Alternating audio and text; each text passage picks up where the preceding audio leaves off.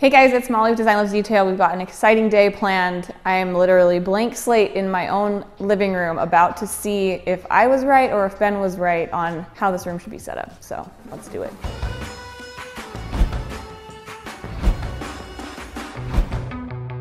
So I'm in our living room, family room space that really is like the core of our house. It's empty and it hasn't been empty since like a year and a half ago when we moved in. And I love this room, love the fireplace, and it feels actually so huge. Sorry, it's probably echoey because there's nothing on the floor or anything. But when we styled it the first time, and by we, I mean me, I wanted to have a sofa and chairs and kind of like a little bit more formal setup. Ben naturally wanted to be more casual, like have a sectional, more seating, more like a TV lounge area. So due to a couple of things, one was we took our sling chairs, you know, the cool metal frame, like X on the side chairs that everybody loves. They're so cool. We loved them. So the other chairs that I had ordered for our last flip house were delayed. And so I thought, well, we'll just take our chairs, we'll borrow them to stage it because we weren't necessarily going to sell the furniture with that house. So we stole our chairs and put them over there. They looked really good, by the way. I think they looked really good.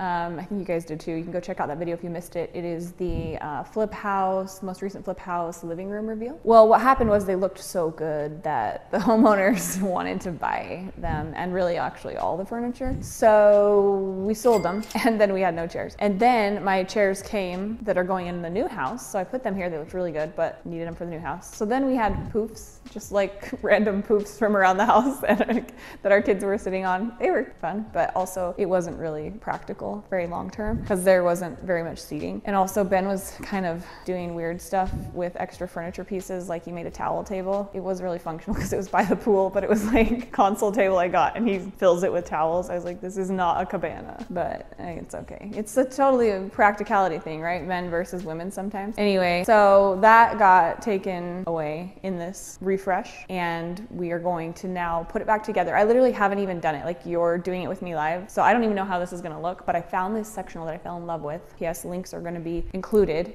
because this was a new brand that I saw this sectional and was like, yes, let's do that one. I will commit for that one. And they have some other really cool pieces too that I'm gonna show you. So anyways, we're doing this room makeover on the fly, see how it goes. And we'll see what you guys think. If you like my setup with the sofa and chairs, or if you want more casual feel like what Ben wanted with the sectional. So here we go. So I'm gonna start with the rug. That's always like the foundation. I got a new one recently that's like a washable rug. Castlery has some really cute rugs too. I needed a bigger one, a bigger size for this room. So this is one that I got, oh, it was like on a way better flash deal. I think some of you guys got it too. It's pretty good. So we'll try that. We're gonna start that as our foundation and kind of build from there. So this rug, it's a thinner one. I probably will want to get a rug pad, but we're just gonna kind of try it out first and put everything in. But this is a machine washable one. I'm gonna be working on sharing more machine washable type rugs because, I mean, now that they exist, we are busy families that make messes on rugs, right? So I do feel like with washable rugs, you do need a rug pad though, because they just don't have a lot of cushion because they have to be like thin enough to fit in the washing machine, which I haven't washed one this size. Has anybody washed a 9x12 washable? Like, I think this might have to go to like an industrial thing. Anyways, but this one's pretty cute. I like that it's more neutral but still has some good pattern. Looks kind of like a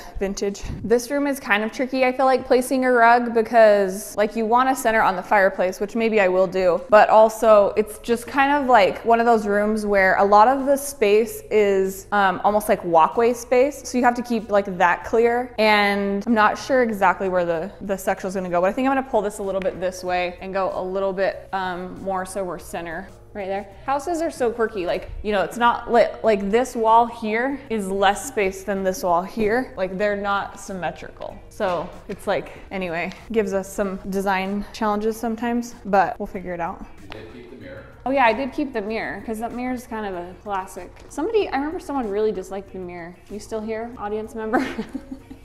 Well, let's start with the sectional next because it's the biggest. One thing that is so interesting, I think, when you like change the layout of a room, it takes you a minute to like kind of like process because it feels so weird, but then I can see how it's kind of good. This is the Hamilton sectional from Castlery and it is so pretty. And what made me so excited was obviously love the style of it because it's very modern and like works with a variety of styles, which is great. It's just like really clean lines and simple, which is so great. But what's amazing is that it's a warm white, but it has such good reviews. I feel like it's so hard to find a sectional or sofa sofa that's like a, you know, more of a true white zone that actually has good reviews. So this has really, really pretty fabric. It's like got a woven texture and it's just really like substantial, but still soft. Like, so I can see why people are loving it. And then the cushion covers, these zip off. So you can take this off and like take them to the cleaners, probably dry clean. That's pretty nice, I think. And then, yeah, I just really like the shape of it. It's got a high-end look. I will say it's a little bit on the firmer side, but like the kind that you break in, you know what I mean? Like you can just tell it's really good quality, like the fill and everything. It's not, this one isn't not a down fill, but it's got like a good feel, I think. Yeah, people said it was really comfy, so on reviews. So I think it must break in a little bit too. It is still pretty soft when you sit down, but oh, especially this part.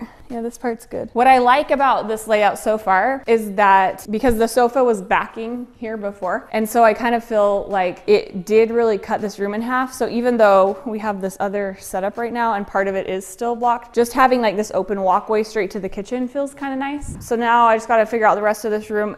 One thing that is like the big plus too is that what Ben wanted was more seating that actually faces the TV, because it was kind of like before you had to like lay on the TV, or not the TV, lay on the couch, you know what I mean? Put your feet up and you're facing it, but not like the whole couch was facing it. So this is a lot more seating that's actually facing the TV. So I see that. I can see your point there. But what's hard also is this room is long. So like I'm gonna bring in some other pieces, but I'm worried that it's gonna feel like there's too much space back here and that's too far. So we might have to shift a little bit this way. And I'm not loving how this end of the rug is sticking out right there, because nobody wants to be like tripping on that. So maybe we need to move the rug a little. Do you want to set that down and help me adjust? Yeah, so maybe we're gonna adjust the sofa a little that way. Also, these two pieces like have those clicky things that click it together. We're not doing it right now just because of time and trying to get it put together, but FYI, it does connect, like, so it won't just come apart easily. All right, so we shifted the sofa a little bit that way to hide that edge of the rug, because I didn't want that little tiny piece sticking out.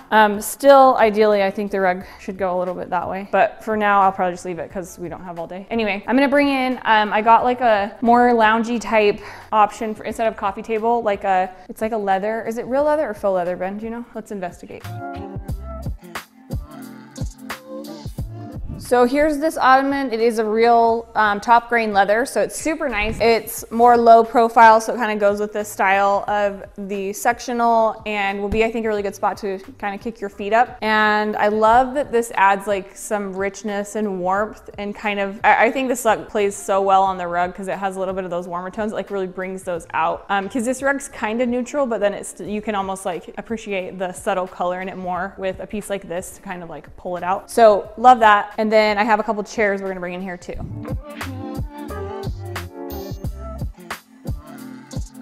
These chairs are so cute. I'm loving how they look in here, and the curved back on them. Definitely like very current to have kind of some play with like curved lines in furniture, and I'm enjoying that because it kind of mixes things up. These are boucle fabric, which if you're like me, I actually thought it was called boucle for a while. It's boucle, it's French, right? I didn't. You knew it was boucle? I just read the word. Oh my God.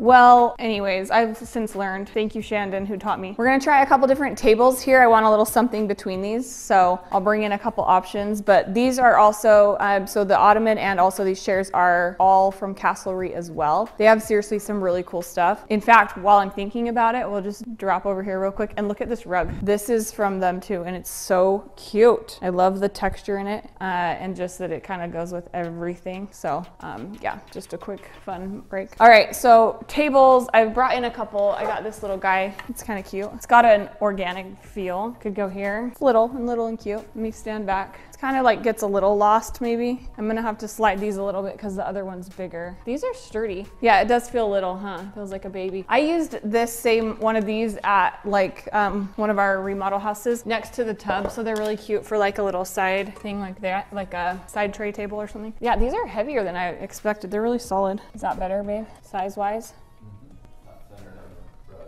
Oh yeah, because that's yeah, I kind of think that they need to like hug the fireplace a little more just because of walkway, and I don't want them too close to the rug. I mean, I guess we could move them a little. I'll assess that, but let me look at the table. I love that concrete and wood mix. Maybe that's the one. But I also like my wood one. Where are the wood ones that were in here? Maybe let's try that, because I don't love this either. I'm gonna try one more option, because I had those other wood ones in here that I love, so maybe we just keep that. I'm gonna scoot the chair over a little though, because those are even bigger. And then that will get us more center. I love how when you like have rugs that have like a line down the center or like a pattern that's right down the center, you can always like know your center point. It's kind of helpful. Or even when you're like lining things up on the side, you can see where it hits on the rug. Like I have both of these on the same line, so I know that they're level with each other. Thank you. Bringing in the big guns. Not the big jokes. I was gonna see if he was just gonna ignore it or react. Did not ignore. Okay, so if that's center, it's like right there. That means this chair still has to go over a tiny. Yeah, maybe that one. It's very sculptural. I like that. Yeah, it's probably the one. I'm liking this setup. I won't lie, because it actually feels bigger. Like the room feels bigger. So we got more seating in. I don't know. I'm intrigued. Maybe you were right all along, babe. This is kind of far over. Once was enough. So I think we'll bring in some other pillows with maybe a little bit of color to tie in with the rug, but I really am liking this. Like it feels like there's a more like space than I would have expected having such a big piece in here. Like I thought a sectional would be too big, but it seems to be working. And maybe before I get to like textiles, might be fun to bring in some greenery over here. And I love this. This is like a giant vase, and it's like concrete with like the best texture. It's one of my favorites. It's so cool. So I use it sometimes on I've used it on our dining table with like greenery, but it also can work to put a tree in if you find a skinny enough pot thingy. Actually, I don't know if this is skinny enough. Whoop. About to find out if this one will fit. I'm not actually totally sure if it'll fit. It's gonna be a no. It fits, but so close. Yet so far.